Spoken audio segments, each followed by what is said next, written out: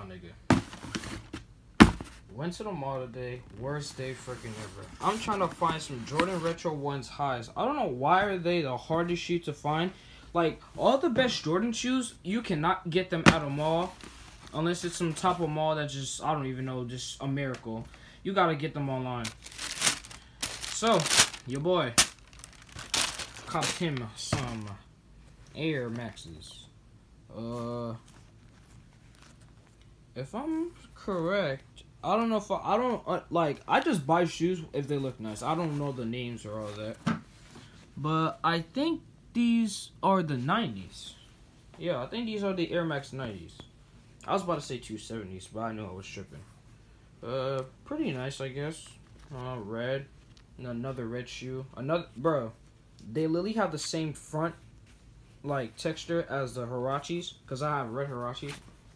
So, I think they're nice. Nothing really bad about it. You